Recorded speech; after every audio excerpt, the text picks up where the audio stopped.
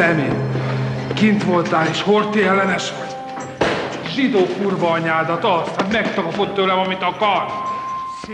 I think his background never left him, where he came from.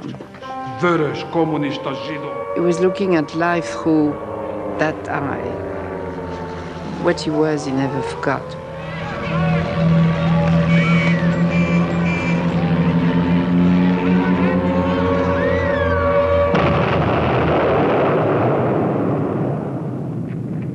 For Robert Capa, taking pictures was his way of fighting the war against fascism.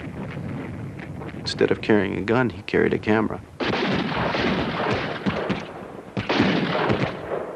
His works, I think, taught us a lot because, he dealt with a very cruel circumstance. He wasn't just an observer. He was really as humane as maybe they don't come like anymore. He really liked people, and I think this is also why people liked him. The thing was that he could be there, take photos, and you didn't know he was there. But you knew he was there. You knew he was there, but you never, you know what I mean?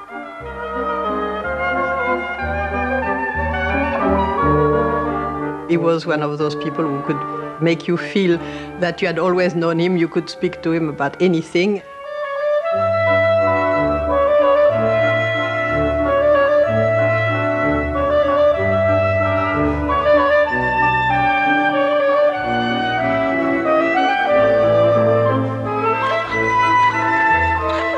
Capa was really, in some ways, a gypsy. You know, the gypsies roam. And he roamed.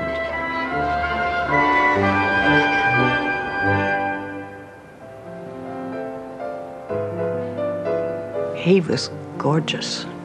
He was beautiful. And he had this wonderful, musical, romantic Hungarian accent. He had beautiful black eyes. That's always remember his eyes, because he had this look, a velvet look. And every girl fell mad in love with Capa. We all said, oh. The war correspondent has his stake, his life, in his own hands. And he can put it on this horse or that horse, or he can put it back in his pocket at the very last gamble. I'm a gambler. I decided to go in with Company E in the first wave.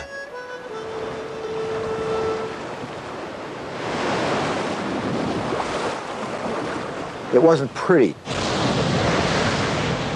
It was kind of ugly and stark and immediate.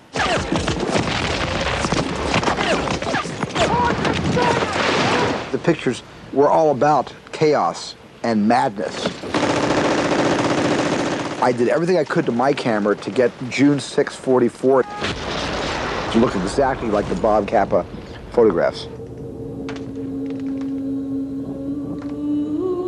Estas fotos, como los poemas, se cantará en los tiempos sombríos.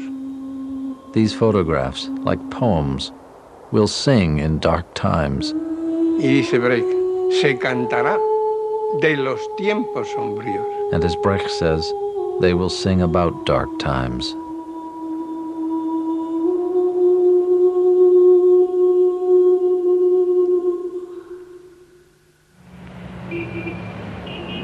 Robert Capa was born in Paris at the age of 22.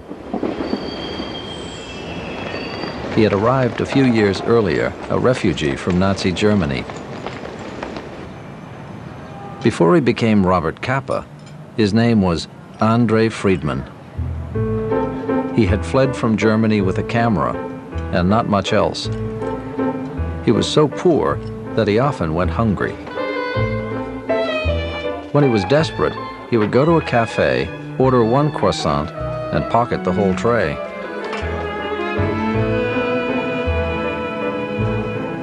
In the cafes of Montparnasse, he met a lively group of refugees from Germany and Eastern Europe.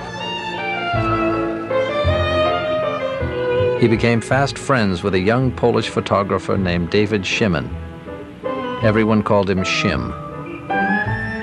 Shim was a philosopher. Capa, no, he was a ruffian. Brum, brum, brum.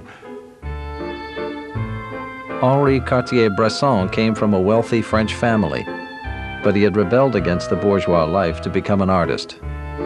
The three of us were very different and very close together at the same time. There was a unity of aims, of thinking.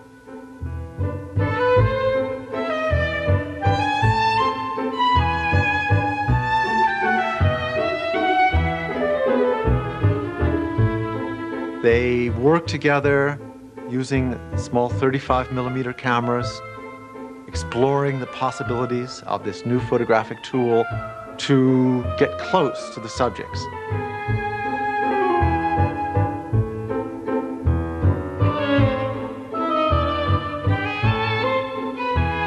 The three of them were so close, people called them the Three Musketeers.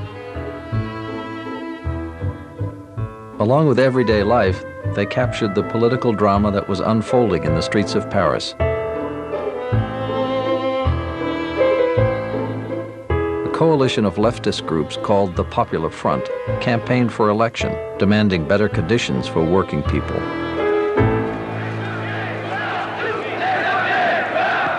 And he and Shim and Henri were all covering these tremendous demonstrations, but they each photographed in their own way.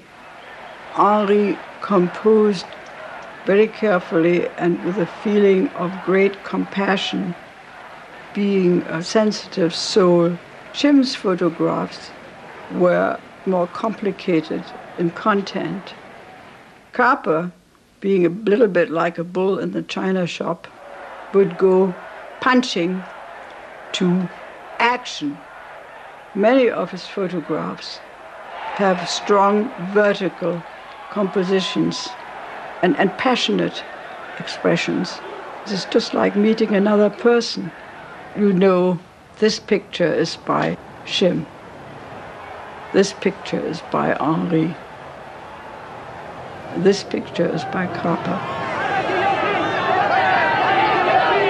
When the Popular Front won the elections, fascist leagues rioted in the streets.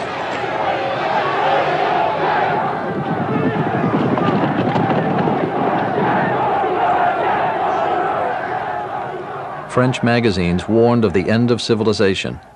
In bold graphic images, they exposed the darkening political landscape of Europe and the threat of Hitler's growing army. Anti-fascist articles also appeared in German magazines. This photograph, published in a Berlin journal, was taken in Budapest during a demonstration against the Hungarian dictator Niklaus Horthy. One of the demonstrators was 17-year-old Andre Friedman. He was wounded by a policeman's saber and later arrested. In the big square police headquarters, Horthy's chief of police whistled Beethoven's Fifth while beating up long-haired men. I was a young man of 17 with very long hair. The next morning, the police commissioner called my mother and told her that if I left Hungary in 24 hours, certain questions would not be asked. The next day, he left for Berlin.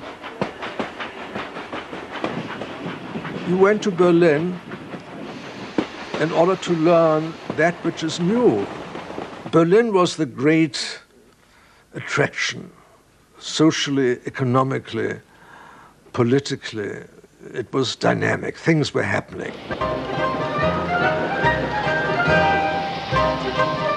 The Nazis were not yet in power when Capa arrived in Germany. Berlin was the cultural capital of the world. Capa enrolled in journalism classes at the Radical School for Political Studies. He wanted to become a newspaper reporter to fight fascism with words. He moved into a sleazy boarding house and scraped by with a small allowance.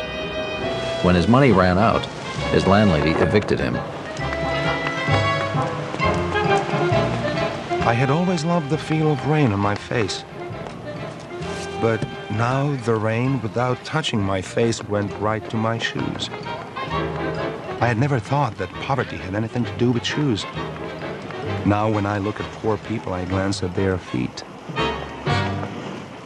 For me, he was Bondi.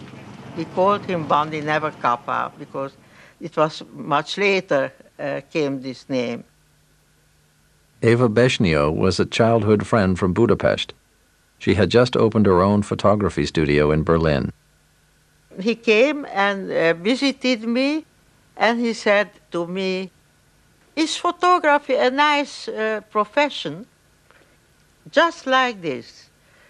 And I said, "Bondi, you can't speak about photography on this manner."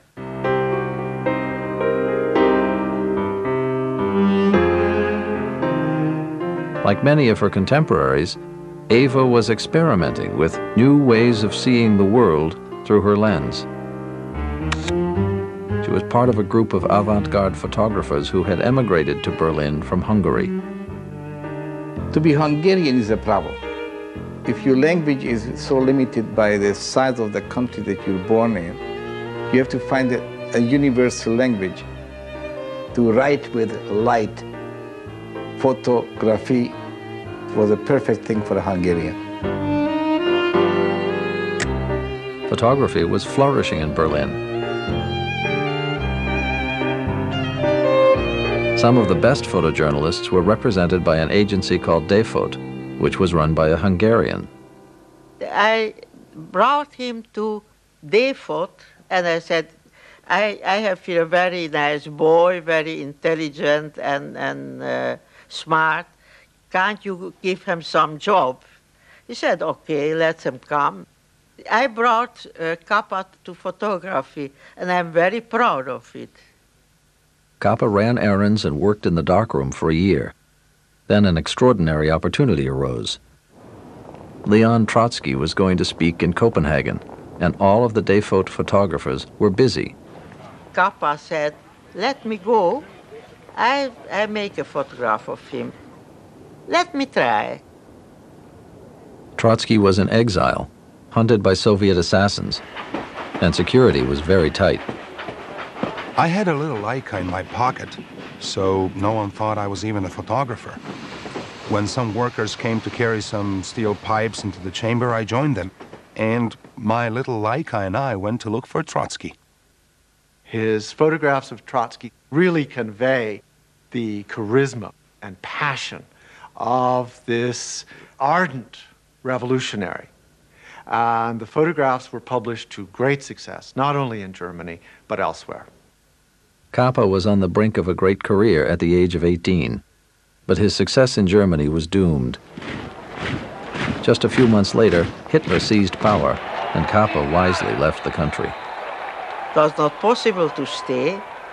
For him, he was Jewish, he was leftist, no, and the whole Defot where he worked was finished because it was too leftist. Capa was a displaced person all of his life. He had to leave Hungary because of his involvement in political issues and make his way to Berlin. He was a displaced person in many meanings. He was looking at life through that part, that eye. What he was, he never forgot who he was, where he came from. I think he had, as you say, a chip on his shoulder.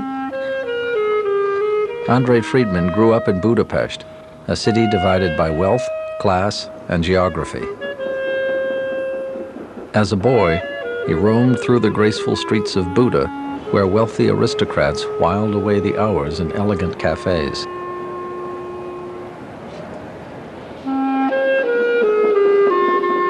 Then he would head home across the Danube River to the bustling district of Pest, where his parents ran a custom tailoring shop. Julia and Dezo Friedman were as different from each other as Buda and Pest. When she was young, Julia had been enchanted by her dashing Romanian husband, but the marriage soon deteriorated into a battlefield. Their modest apartment was crowded with workers making stylish clothes for the rich people of Buda. The business person of our family was my mother, who really was a very hardworking lady, and my father was a very light-hearted fellow. He didn't really believe that work was a very essential part of a Hungarian man's life, and came around 6 p.m. he would want to slip out of the house and go and play cards. On the Pest side stood the Café Moderne, where the tailors of Budapest held their daily meetings, which began with complaints about business and ended with pinochle. Dezo gambled with petty cash from the family business and often lost it all.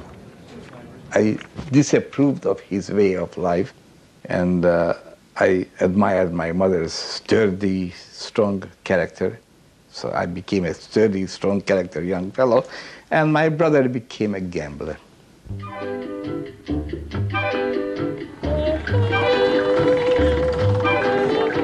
One of Capa's first assignments in France was to photograph resort life along the Riviera. He spent all of his advance money in a week. When questioned, he insisted that he had to experience the high life in order to photograph it. He was so sorry, but his employer's Leica had been stolen on the beach when he went for a swim.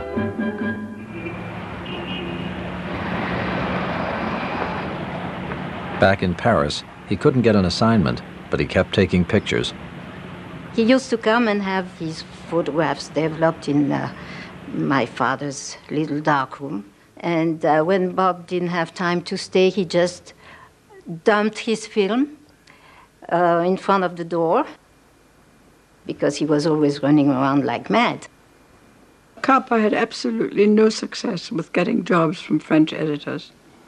Perhaps it was very difficult to become disciplined. In fact, discipline only arrived with Gerda. Gerda Pohorilis was also a Jewish refugee from Nazi Germany. Like Capa, she had been jailed for protesting against fascism and had barely escaped to Paris. Gerda was able to speak French and other languages, and she was always beautifully made up, and she was very vivacious. Gerda knew how important presentation was. She was a very strong person, much like Julia. Imagine, Mother, my hair is short, I'm wearing a tie, my shoes are shined. I've become a gentleman, washed, cleaned, and pressed, like a petit bourgeois from Buda.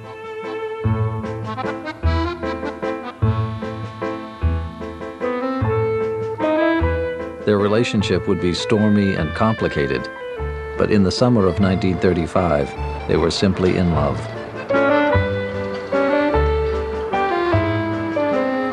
Never before in my life have I been so happy.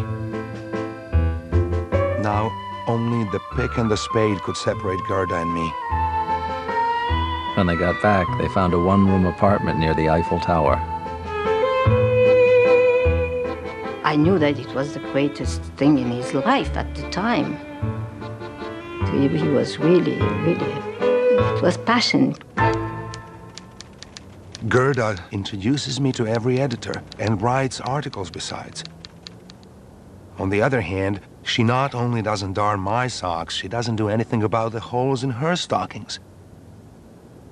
She runs around so much that she wears one out every day. She would go around and sell the pictures to editors. She was very persuasive, but not quite persuasive enough. It was time for a new strategy.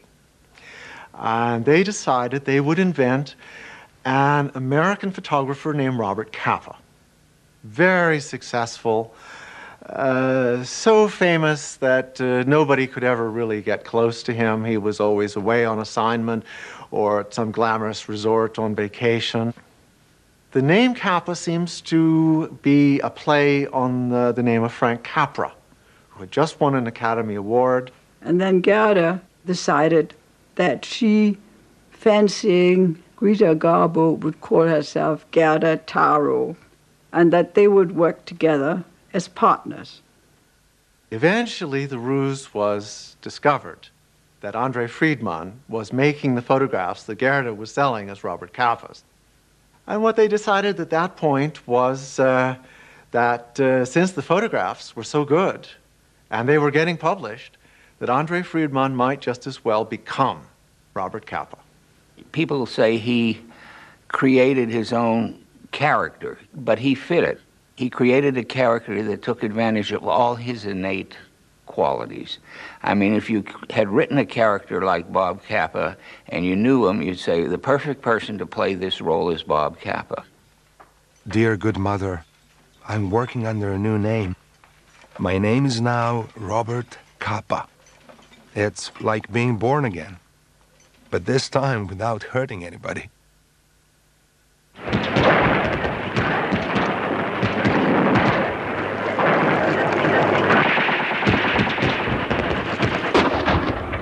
No puede hablarse de la guerra de España. You can't talk about the war in Spain without talking about Capa and his photographs, but very particularly about this photograph. Es que retrata el momento. It portrays the moment a man dies, Recibe la muerte.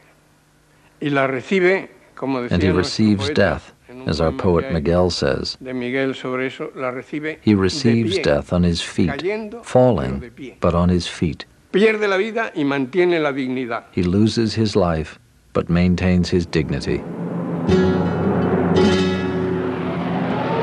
Fascist planes bombed Madrid with support from Hitler and Mussolini. Madrid estaba sitiado. Madrid was under siege. Madrid fuimos un campo de experimentación. Madrid was an experimentation for the most modern weapons made in Germany. Alemania.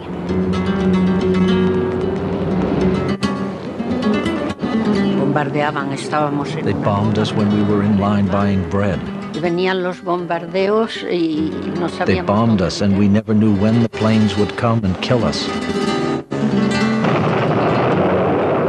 He was more than anxious to show the effects of the war on the common people. And the pictures he was able to shoot showed the population in a state of terror.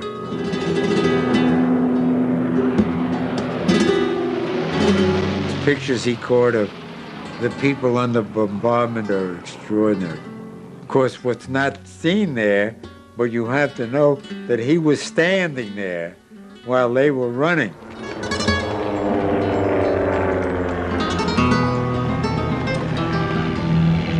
There were no smart bombs in those days, and the bombs just came out of there in strings and fell wherever they fell. Always the same. The sirens, the panic rush, the fracas of the bombs. Then as the dust settles, people go off to the morgue to see if, by chance, the son, the father, the mother that did not come home is on the lists. What did this woman do? She was certainly neither a Republican nor a supporter of Franco. She was a human being living her life, asking, what is the reason why this happened? What did I do to make this happen? This is the great tragedy. And that's what Capa knew how to express.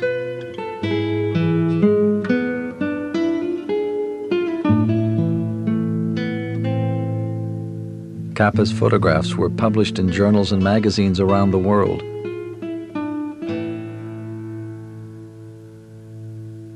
Spain was his war. It was the first opportunity for the men and women of his generation to confront fascism militarily.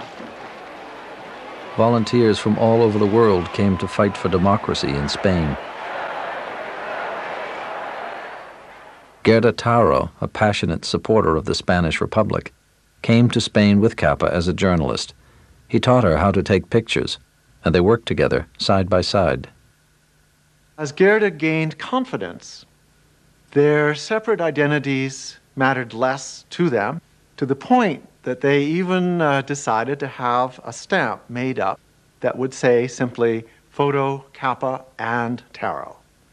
They'd really become a team. With an IMO movie camera, they shot newsreel footage for the March of Time.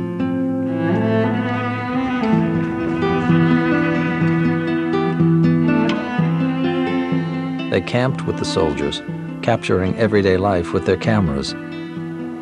Gerda probably shot this footage of Capa. I don't remember photos of other wars that concentrated so much on the rank and file. Not on the big shots, not on a lot of braid and brass, but the guys in the trenches. This was a cause they were willing to die for. They risked their lives many times to cover the fighting up close.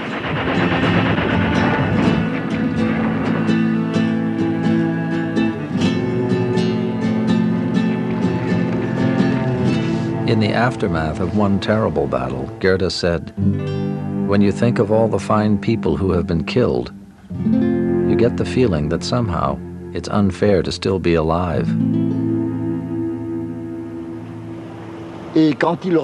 When they came back, because they went several times, I saw their work. When I got together with them, I saw a couple in love, and it was delightful to see. They loved each other and they could work very well with each other. It was ideal, really, but very short. In July 1937, fighting broke out in the town of Brunete, just west of Madrid. Gerda grabbed her camera and raced to the scene. It was the most violent. Lasted for 21 days, and casualties were very heavy. What can I tell you? 2 battalions went in and 1 battalion came out. A general ordered Gerda to leave, but she refused. Nothing could hold her back as she raced across the battlefield, taking pictures as she ran.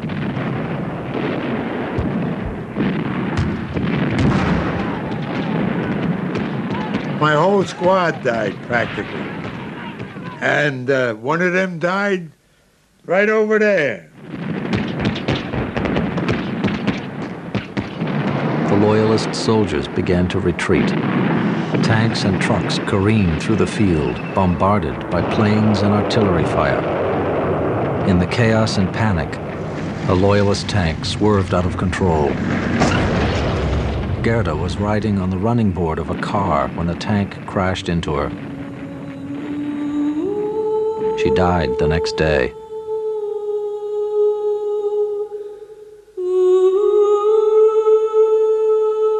Capa learned of her death by reading the newspaper. Sitting in a dentist chair, he turned the page, and there was the headline, Gerda Taro killed at Brunete.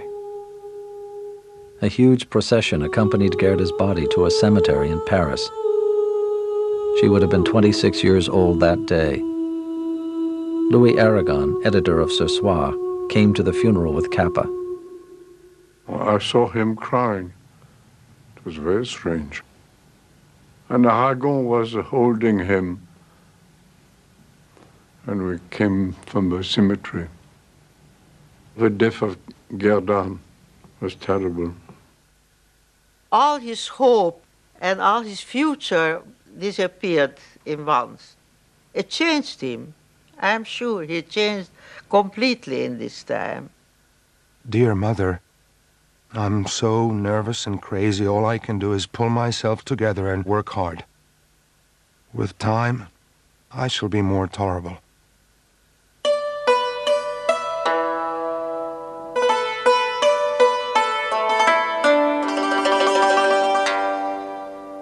Capa went to the other side of the world, trying to forget his grief.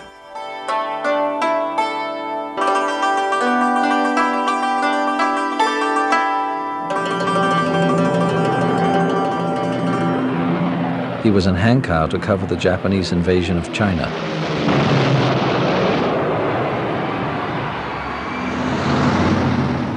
Capa was working with a film crew he had met in Spain.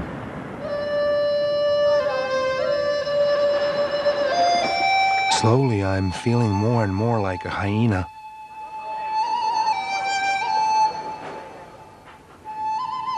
Even if you know the value of your work, it gets under your skin. Everybody suspects that you are a spy or that you want to make money at the expense of other people.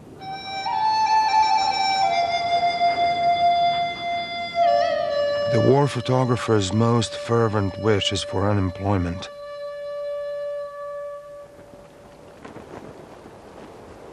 Six months later, he was back in Spain. The fascists were winning the war. The 100 miles of road from Barcelona to the French border was black with people fleeing Franco's imported legions. They carried their bundles and walked with blistered feet toward the freedom of democratic France. The newspapermen took their pictures, but the world was not very interested. And in a few short years, there were many other people on many other roads, running and falling before the same troops and the very same swastikas. Capa's photographs captured the horror of the Spanish Civil War. Picture Post declared that he was the greatest war photographer in the world. He was 25 years old. When he returned to Paris, he photographed the Tour de France bicycle race, shooting backwards from a motorcycle.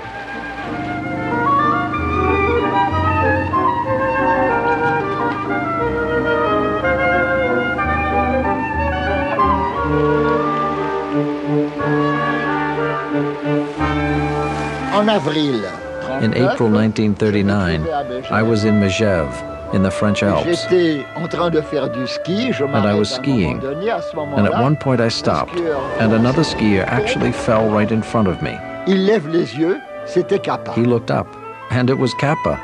A good photographer is always prepared for the unexpected, so I took this picture of Capa. And then he took my Rolleiflex and took a photograph of me.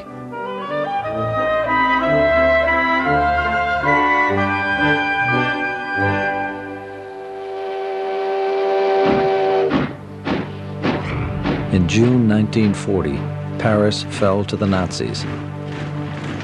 Capa was on assignment in Mexico when he heard the terrible news.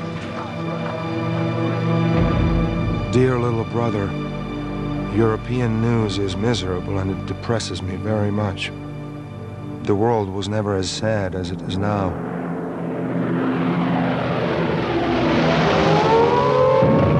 Three months later, German planes began bombing London.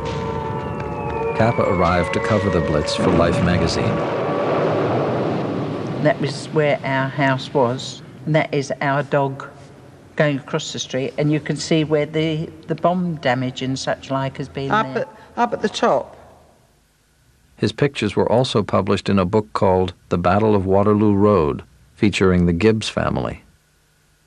That is Tom's plate. That would be our brothers. Our brothers. Him and her didn't finish their dinners. I was the littlest in the family, and I used to sit there and wait and see how much they left. That would be the way Capa would take a photo. You didn't sort of see him standing there going, I'll take your picture. He didn't. But you knew he was there. You knew he was there, but you never, you know what I mean? He wasn't sort of up your nose type thing. He was there. The Gibbs family represented very wonderfully the undaunted spirit of the British.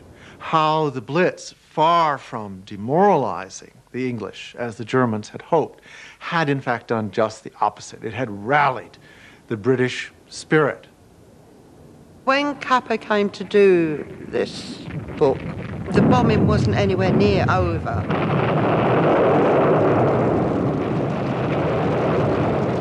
You would have a night where it eased, and you would think, oh yes, it's getting better, didn't we? Like the night Dad said, oh, well, none of us will go to the shelter tonight, we'll stay at home.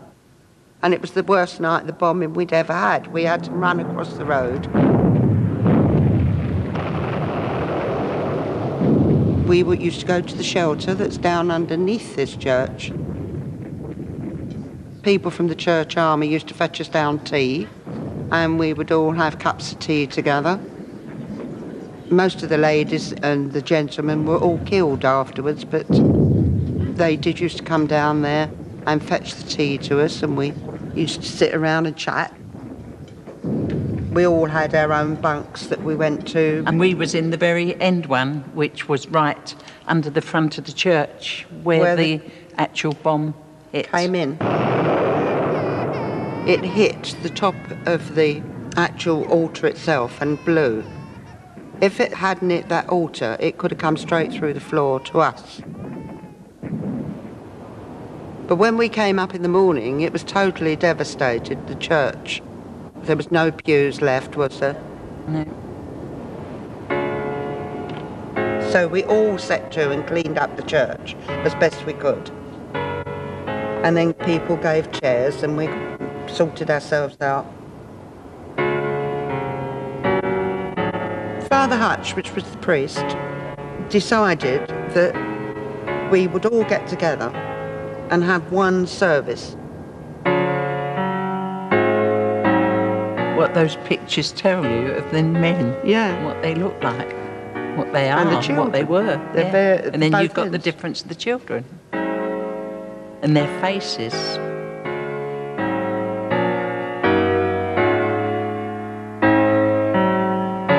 I mean, not everybody can take a photo like some of those are. It's there. It was in him.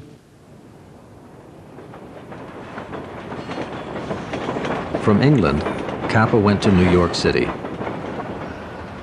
His mother and brother had moved there a few years earlier and were living on the Upper West Side. Julia was thrilled to have both of her sons with her. She had been, in fact, uprooted, and she clung to Capa. And he wasn't here that much, you know. Bob, of course, was Julia's favorite son. From the moment that Bob was born, because he had this little 6 extra finger, she thought that he was going to be a very special person. He knew how to keep her happy with a minimum of time. For example, when she went to Paris, he would send her roses to her hotel room, and he would introduce her to all his friends and take her around, but then he would vanish again. Capa went west to photograph an elk hunt. I have become a complete cowboy. They're big, tough, and healthy, and have so much fun at whatever they're doing. They don't really give a damn what's happening in Europe. He was working for Life magazine on stories that took him all across America.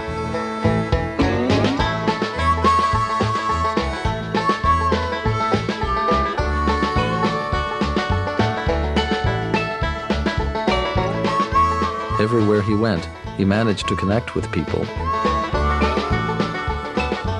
In spite of his unusual way of speaking.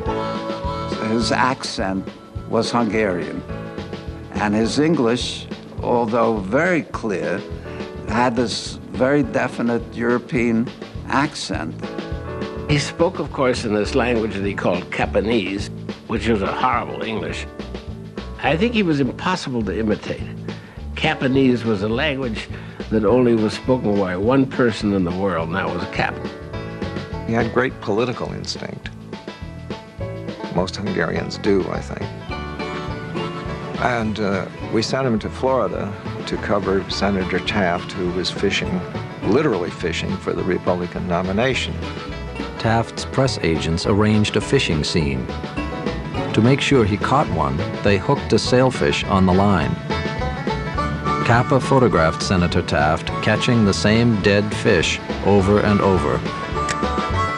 Capa just calmly photographed the whole procedure, and Life made a very funny story, which was very embarrassing to Senator Taft. Capa was getting restless doing lightweight stories for Life magazine.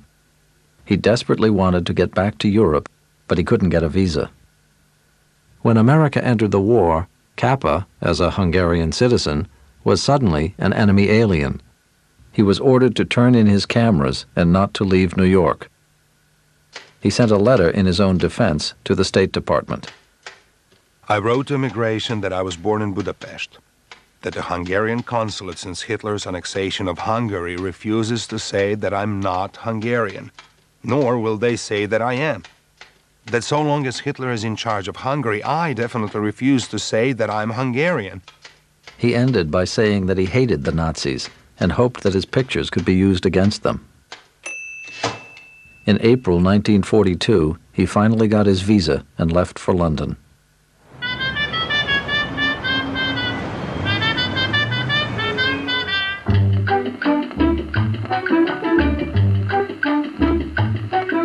I told her the facts about my dancing. She said my rumba wasn't really bad and could be improved in no time. I answered that in 10 years no one had succeeded in making any improvements. She said she had a brand new idea. I was afraid I had one too. Capa called her Pinky after her strawberry blonde hair. They met in England while Capa was waiting for accreditation from the U.S. Army. She was married to a pilot, which made her just unavailable enough. To prepare for life at the front, he had a special uniform made by a Bond Street tailor. He said goodbye to Pinky and left for North Africa. I told her that I was a gypsy and a newspaperman, that I was very sorry and very glad, because she was far too lovely.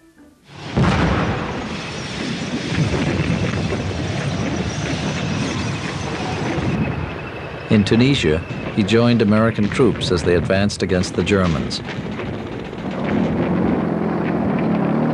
Dear Mother, I would love to be able to bring your birthday present myself, but Rommel is keeping us still busy here. From North Africa, Capa went to Sicily to cover the Allied invasion.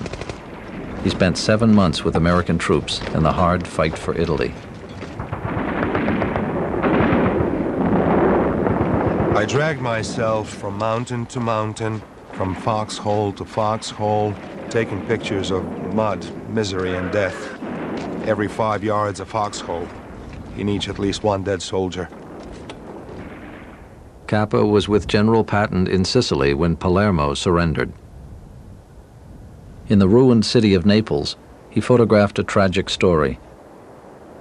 Young boys had turned on the Germans, their hated allies, shooting at them with whatever weapons they could find. Many of the boys were killed. Inside the room were 20 primitive coffins, not well enough covered with flowers and too small to hide the dirty little feet of children. These children of Naples had stolen rifles and bullets and had fought the Germans for 14 days. These were my truest pictures of victory.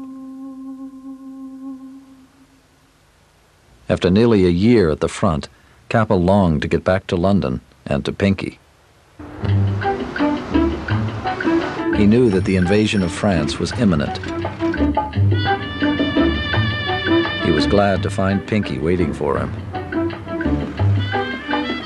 They moved into a suite at the posh Dorchester Hotel and proceeded to spend his royalty checks in style.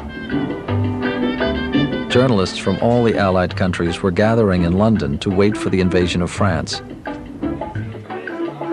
Ernest Hemingway arrived. He and Capa had become friends during the war in Spain. His nickname was Papa, and I soon adopted him as a father. To prove my devotion and prosperity, I decided to give him a party. The attraction of free booze combined with Mr. Hemingway proved irresistible. It was a time of eat, drink, and be merry, for tomorrow we may die. Capa was certainly one of the liveliest of the partiers and the most reckless of the gamblers. People say that gamblers like to lose. But the big thrill is to lose everything and then to be reborn. Hundreds of ships set out under cover of night to would carry Allied soldiers into the most decisive and brutal battle of the war, the invasion of Normandy. At 4 a.m., we were assembled on the open deck. 2,000 men stood in perfect silence. Whatever they were thinking, it was some kind of prayer. Capa chose the most dangerous mission, to go in with the first soldiers to land on Omaha Beach. He would be the only photographer in the first wave.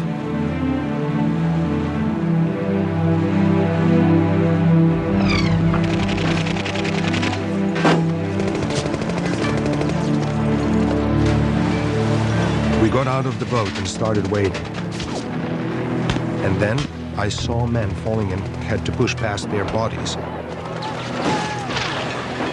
The bullets tore holes in the water around me, and I made for the nearest steel obstacle. My picture frames were filled with shrapnel smoke, burned tanks, and sinking barges. Every piece of shrapnel found a man's body. I did not dare to take my eyes off the finder and frantically shot frame after frame. Everything came apart. All that we trained for just seemed to go by the boards. And I was so exhausted physically and mentally that I just collapsed in that spot. It was a struggle not against the Germans, it was a struggle to survive, to save your life. And fortunately, I was able to do that. This photograph of Ed Regan is one of Capa's few surviving pictures of D-Day. A nervous darkroom assistant in London ruined most of the negatives. Only 11 images remain. Life magazine published all of them. And I'm only sad that the other 134 shots that were destroyed in the laboratory couldn't have been witnessed by the entire world, because he probably got the greatest photo record of that invasion and of that morning. That morning, Capa had pulled himself onto a barge full of wounded and dying men bound for England. He was offered a plane to take him to London, but he refused. He returned to the beachhead on the first available boat. Nearly 10,000 Allied soldiers died on the shores of Normandy. Capa stayed with American troops as they fought their way through France.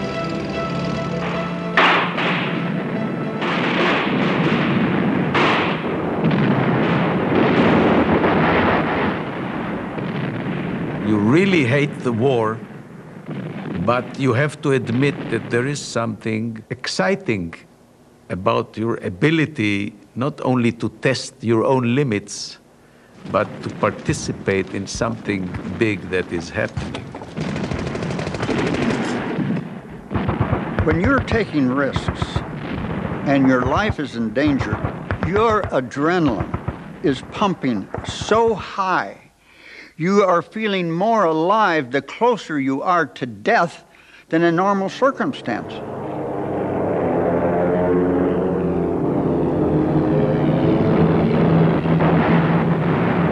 You're both completely terrified and calm at the same time.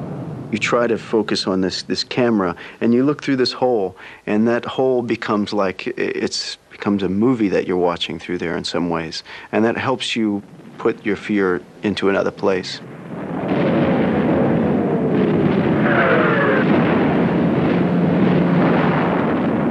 The shells started raining down on us, and I jumped into a big ditch, scared to death. And this man jumps in. He's very calm through this whole thing, and he like picks up a conversation as though, and he starts talking about Tolstoy. I'll never forget that. It's like this was just some noise going around. You know, and you'd hear a yell every once in a while, a scream. But he paid no attention to that. He just kept talking to me. And he calmed me down. Then the shelling died away, you know, and he kind of smiled at me and said goodbye and hopped out again and disappeared. And I crawled out, you know, and I said, somebody, who's that? And they said, this is a photographer named Capa. And that was the only time I ever saw him. Capa found himself really loved by the American soldiers and officers. He was a good man to have around. Many units even came to regard him as a good luck, that if they had Bob Capa with them, things were going to go well. Capa took all the same risks as the soldiers he photographed, from the beaches of Normandy to the Battle of the Bulge. In northern France, he prepared for his most harrowing experience of the war. That picture was taken when I was 19 years old. I heard this voice saying, "Soldier, would you mind standing up? I'd like to take your picture." I think the reason he wanted to take my picture was the fact that I had the Cheyenne Warlock. We had a Cheyenne Indian in my demolition section. And as a result, we used to go into combat with a Cheyenne Warlock. You have something, you know, hey, we're different, we're rough, we're tough, we're better. Capa had volunteered to parachute into Germany with the 17th Airborne Division. They would be jumping directly into enemy fire. It was very fearless in a sense, almost reckless. The idea was to get the photograph, and he would go to almost any lengths to get close action, good photographs.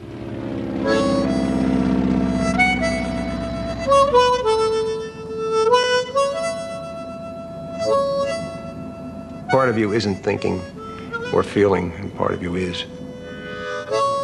You know you're going, hell, the plane's in the air, you know you're going. And you're not exactly sure what's going to be there when you get there. You know what is supposed to be there.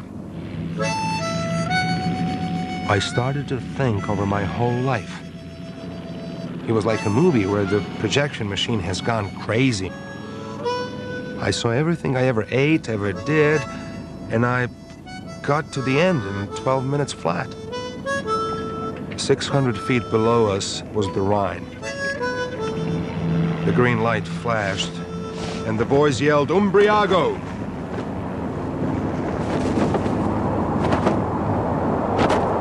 "17,000 men parachuted into the Rhine Valley that day. More than a third of them died there. The most amazing thing I ever saw is the way everybody just lies on the ground when they get down. It seemed like 2 minutes and everybody was just lying there. They were shooting at you as you were coming down. So sometimes some of the troops didn't quite make it to the ground alive. 10 yards away were tall trees. Some of the men who had jumped after me had landed in them, and now they were hanging helplessly. That's the last good photograph of my right foot, because I left my right foot in Europe. War is gruesome, and somebody has to show it. I often wonder if I could have done it, to be perfectly honest with you. It was one thing to be going someplace where they're throwing things at you when you can shoot back. If you don't have anything but a camera, you don't stop bullets with cameras.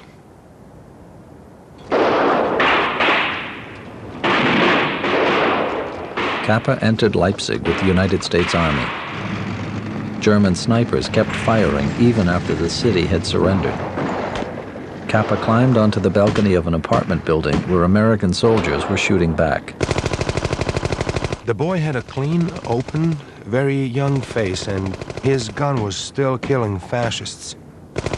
I clicked my shutter. That was the last one of the boy alive.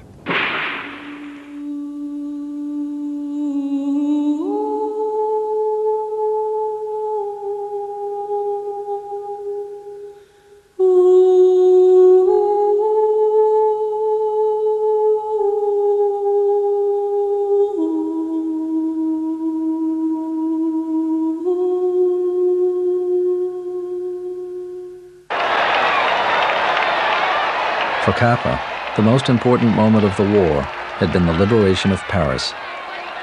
The road to Paris was open, and every Parisian was out in the street to touch the first tank, to kiss the first man. Never were there so many who were so happy so early in the morning. I felt that this entry into Paris had been made especially for me. On a tank made by Americans, I was returning to Paris, the beautiful city where I first learned to eat, drink, and love.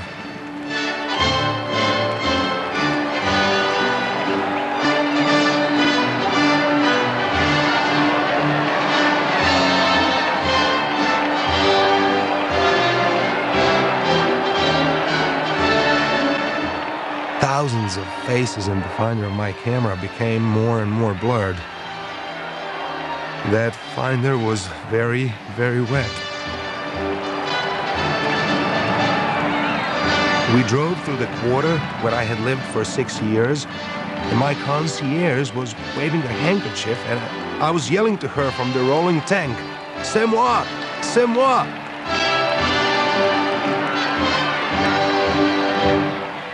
Capa had been fighting fascism for nearly a decade in Spain, in China, in North Africa, and all of Europe. He was 32 years old, and the war was finally over.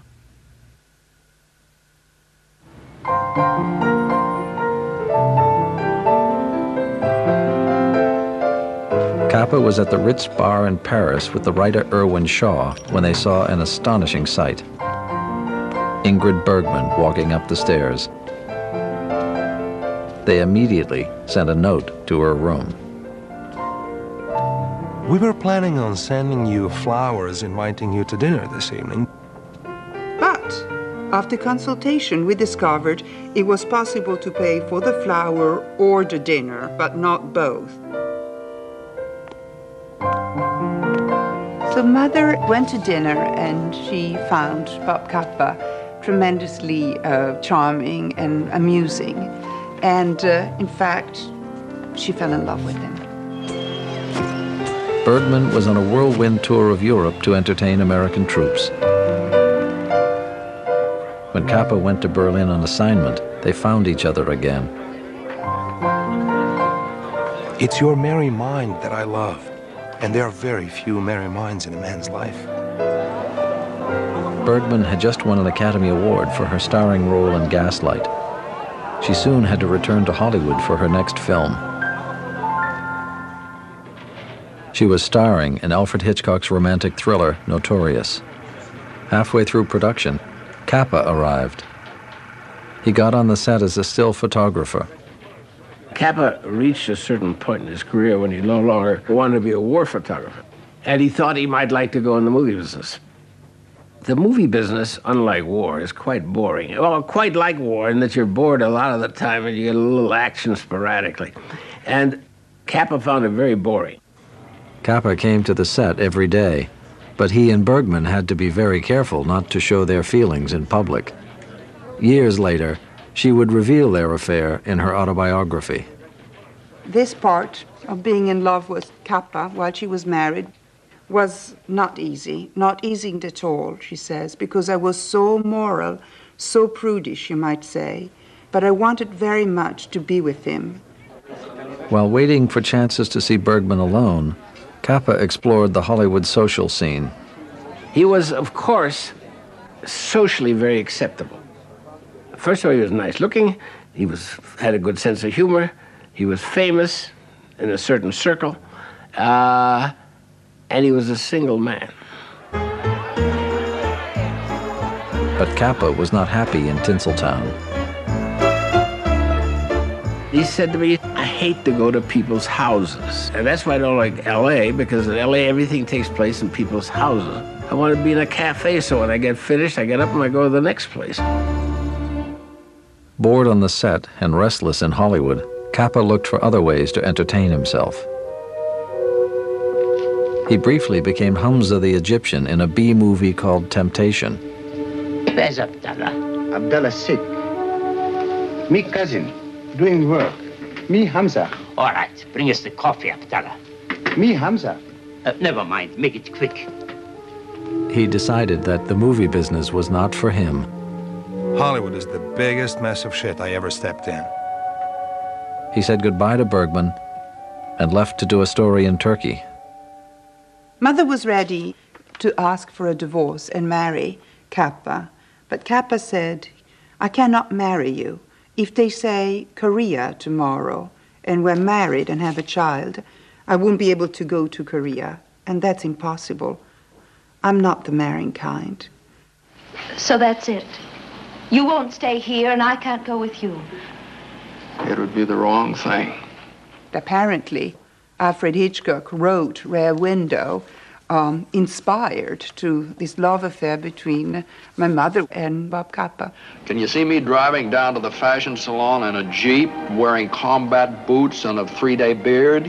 Will that make a hit? Well, I could see you looking very handsome and successful in a dark blue flannel suit. Now, let's stop talking nonsense, shall we? Guess I'd better start setting up for dinner. He wasn't made to be married. I mean, he was a single person. He loved to be surrounded by friends, girls, but to attach himself down someplace with somebody, I think he was really afraid of it. I'm a newspaperman again, and it is all right. I sleep in strange hotels, read during the night. It's good to work, to think, to be lonely. In New York City in the spring of 1947, Capa realized a lifelong dream. He called it Magnum. We chose that name on account of when we were meeting. It was a bottle of champagne. Though I don't drink that stuff. I'm for red wine. His idea was to form a cooperative of independent photographers. First, he convinced his old friend Shim to join him. Shim persuaded Henri Cartier-Bresson, and the three musketeers were together again. George Roger, an English photographer Capa had met during the war, signed on as the fourth founding member. Oh my God, that was something. Because they were so far apart, you know, from background, education, everything. I mean, it was amazing the way they could actually work together. Cartier-Bresson spent the next 3 years working in Asia.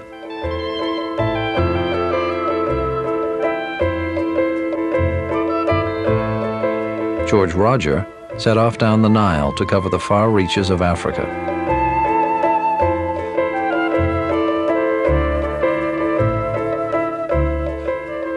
Shim traveled through Europe, focusing on children affected by war.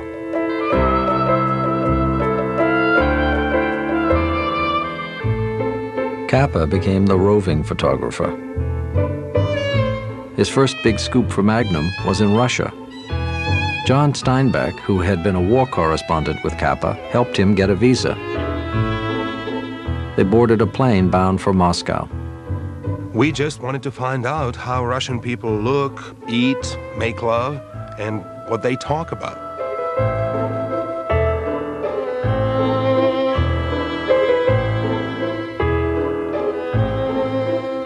It was a great coup to get behind the Iron Curtain.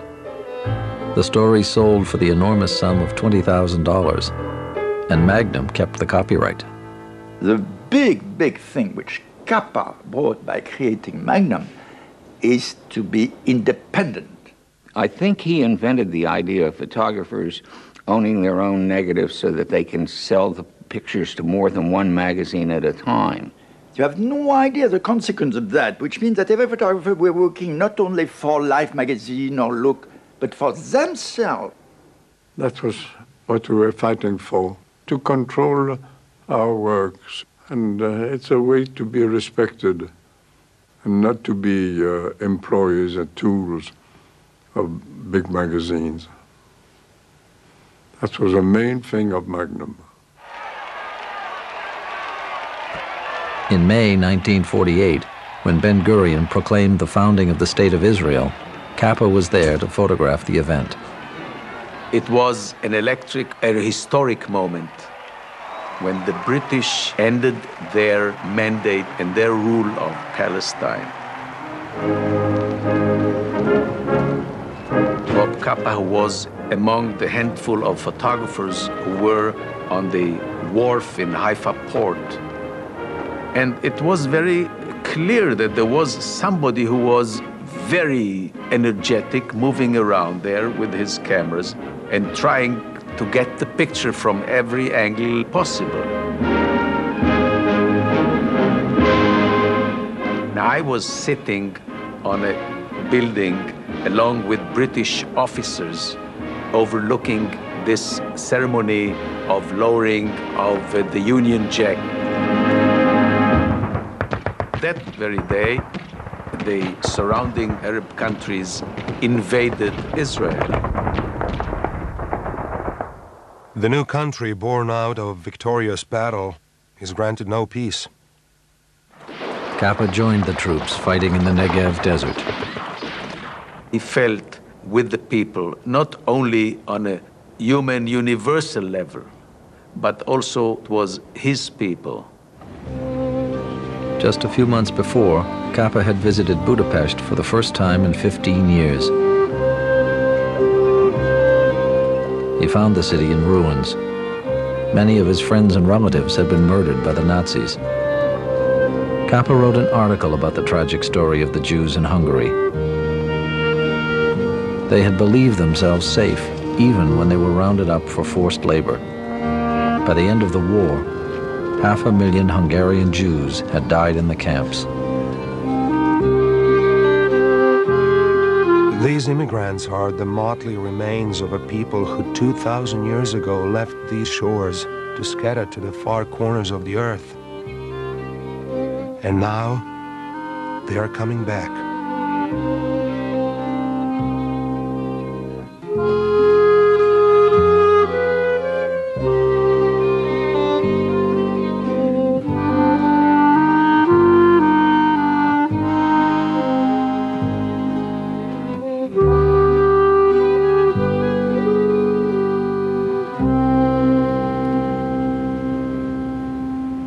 All of the soldiers were very young. All those 17, 18 young old boys and girls, of which I was one, there was something so naive and hopeful and really romantic in a way that today I don't think we are as romantic anymore.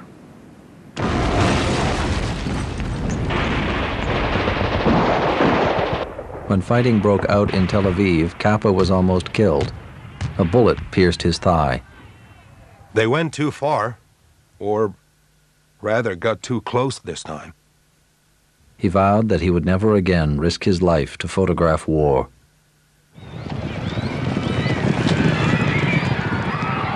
Back in Paris, Capa's gambling became legendary.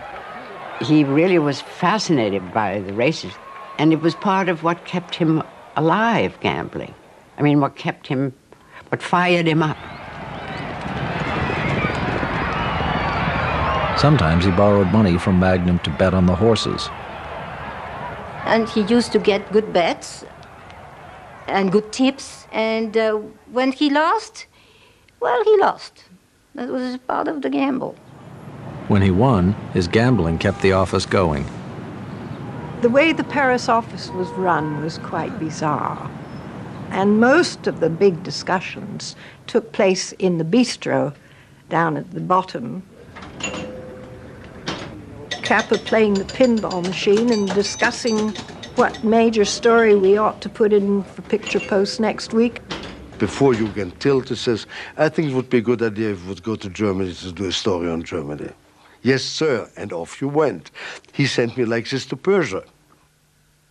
You know that he never had any place to live. He was living only in hotels and with girlfriends.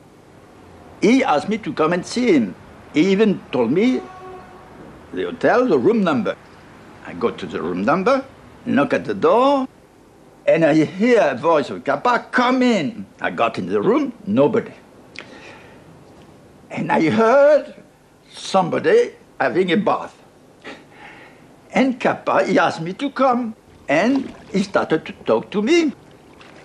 You know, I was trying to join Magnum. So Capa, maybe for 5 minutes, showed him a few pictures, and with a big hop on my shoulder, he said, "Okay, come along with us." Capa brought many talented young photographers into Magnum. Some people said Magnum is a family. In a way, yes. Obviously, father of the family was Capa, and we would all go to him to complain, if no job, if no money, and he would listen, and he would really put forward some ideas for big projects. Magnum's reputation was growing as the agency representing the best photojournalists. Capa himself was famous, not just as a legendary war photographer, but as a celebrated man about town. Sometimes you can fall in love in 5 minutes, but you can fall into friendship in 5 minutes too. So I must say that from the time I met him first, it was an instantaneous friendship on both sides. We understood each other. In the summer of 1948, Capa went to the south of France to photograph François Gillot and Pablo Picasso. It was not for a day. He came for about 2 weeks. That also was probably his method. You see, he would live with you, spend the day with you doing what you were doing. His rhythm was very fast. Everything he was doing, he was not doing, slowly. He was doing it instantaneously.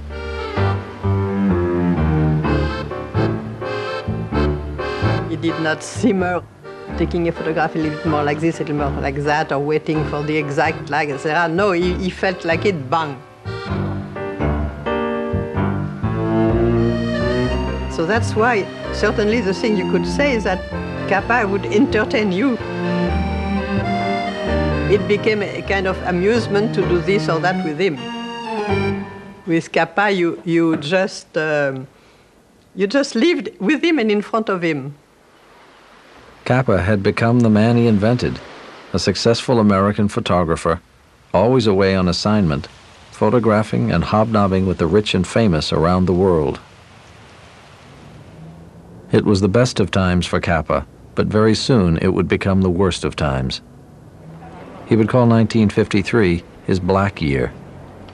One day in Paris, he got the call from the American embassy to turn in his passport. This was a tremendous blow for him. One might say that it shattered his world. It was the height of the Cold War. Although he had become a United States citizen, Capa's trip to Russia and his participation in the Spanish Civil War were seen as evidence of communist sympathies. In fact, Capa had made up his mind about the party a long time ago. When he was 17, he had met secretly with a communist recruiter. By 4 in the morning, we had covered most of Budapest's empty streets and all aspects of world revolution. He found that I was a fuzzy intellectual with 5 half-digested books in me and a bourgeois father. I found that his views were far less radical than I had hoped, and that his looking over his shoulder was a rather pretentious act. I decided not to join the Communist Party. Although he had ideals of social justice, he was much too smart from an early age on ever to have fallen for the propaganda talk and for the seductions of communism. Without his passport, Capa could not work as a journalist. He had to pay a lawyer $10,000 to clear his name and get his passport back. He was terribly anxious about having enough money to keep things rolling. And he was actually tired of carrying all the burdens of Magnum on his shoulders. To escape from his troubles, Capa raced around Europe, photographing movie stars, doing stories about resort life for illustrated and holiday magazines. I think he was playing in life and happy, fun, drinker, party, lover side of him. Never hide totally that sort of nostalgia in himself that you could feel. And you could see it in his eyes. His friend Irwin Shaw wrote, Only in the morning does Capa show that the tragedy and sorrow through which he has passed have left their marks on him. Then Capa drinks down a strong, bubbling draught, tries on his afternoon smile, sets out, carefully light-hearted, to those places where this homeless man can be at home. For the young models, for all this crowd of young girls who came to Paris, this was the great God. Except for one woman, and I think this was his real great love, Jamie Hammond. This was the only thing which really counted for him, I thought. Jamie was one of the few people Capa confided in. I must do something again, not only to make a living, but to live again, to get back to real work. The Deauville and Biarritz and Motley movie period is over. Early in 1954, Capa got some good news. He received an invitation to come to Japan to exhibit his work. He had such a big reception, like a hero, which he was in a sense. So that was, I think, very helpful for his morale, you know. I'm very happy with the Orient. Japan is a photographer's paradise.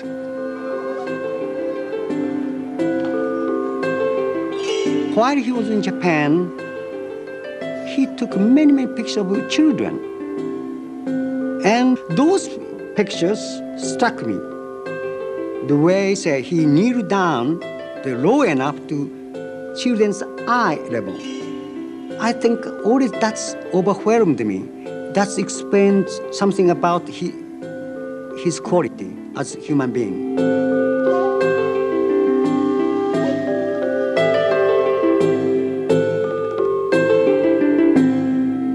It was a great opportunity for him, and after 2 weeks he was unfortunately offered an assignment by Life magazine to cover the French war in Indochina. I called Tokyo. I said, Bob, you know, you don't have to go. This isn't our war. Cornel Capa was distraught to learn that his brother might go into another war. I much appreciate your calling, but be assured that I didn't take the job from a sense of duty, but with real great pleasure. I think that the struggle was for him to get again to Capa. He wanted to work again, and that he hoped to do in Vietnam. What amazed me about Capa was that he was a legendary figure, and he'd covered 4 wars before he came to Vietnam. I expected somebody, well, really a lot older in age, and actually was very young, I thought. I thought he was very young. I was 29, he was 40. He was very glad the Vietnamese people were winning the war, very glad, as was I. There was no question about that. It was an ardent feeling we had.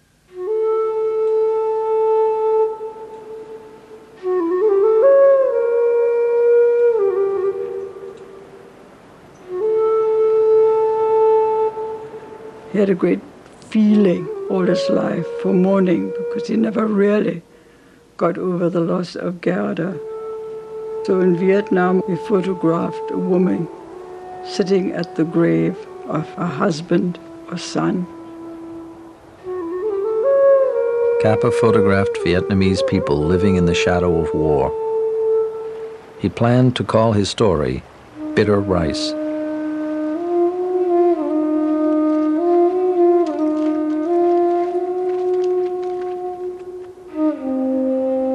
The war was almost over, and the French were retreating.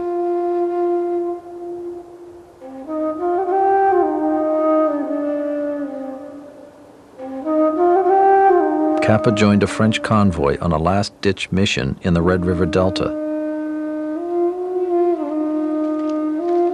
The roads and fields were mined everywhere by both sides.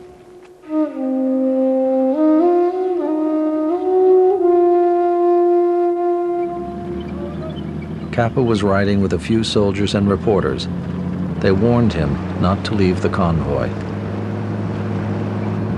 He had a very famous saying, which was something like, if your picture is not good enough, you were not close enough. I don't think he was careless. He said this many times. I will be totally careful except when there's only one place from which I can take a picture, and the picture I want. He said, then I'm going to go there. When the trucks halted, Capa told his fellow journalists, "I'm going up the road a little bit. Look for me when you get started again."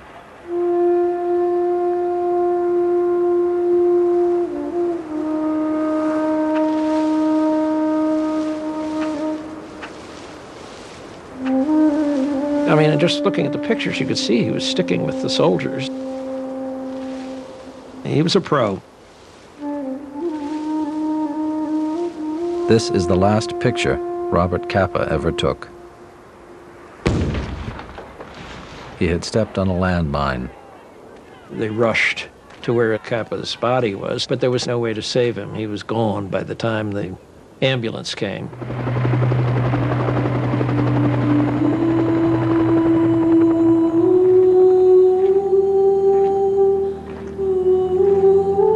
Robert Capa was given a military funeral in Hanoi. He was the first American war correspondent to die in Vietnam. We marched behind the casket. It was really very moving. Capa's body was sent home. The Army offered to bury him at Arlington National Cemetery. Julia said her son was not a soldier, but a man of peace. He was buried in a Quaker cemetery just outside New York City. Cornell stood and put a prayer shawl over and recited Kaddish. And Julia wanted to jump into the grave. And Julia was beyond herself for years. She never got over his death. Robert was her pride and joy, the light of her life. But she was also extremely angry.